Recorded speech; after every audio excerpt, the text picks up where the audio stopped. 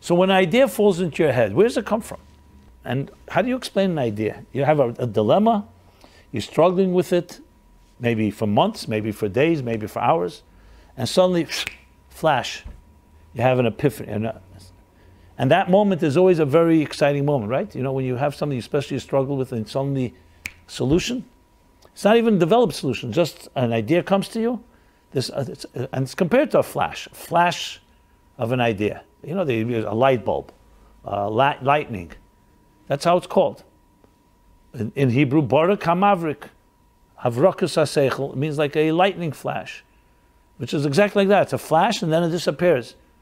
Now, we get thousands of such ideas fall into our minds every day, but we forget most of them. The ones that we retain are the ones that either we write down or we develop or we talk about and so on. So when you think of it, it's like a flash. A flash means it's a light. Where did that spark come from? And that's exactly the language that the Kabbalists and then the Hasidic masters develop, how that spark. A spark means it came from a bigger flame. Sparks don't come from nowhere. They come from a flame. But no one can see the flame, so all you can see is the spark of the flame. That flame is called superconscious, called collective unconscious, some people call it. Different words for it. It's basically, think of it like a reservoir of ideas, but they're not yet conscious ideas. And from there, sparks emerge. Or think of it like a faucet. A faucet, you turn on the faucet, drops of water come out. But they're coming from a place, a reservoir that has a lot more than just drops.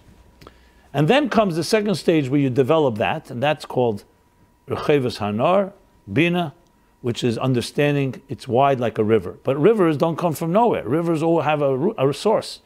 A river is not its own source. A river comes from a spring of water or from another body of water that ultimately leads you to a spring of water. The spring of water is very small. The spring of water can be a crack in a stone coming from the depths of the earth, a little spring. But it's alive and it's like sparks.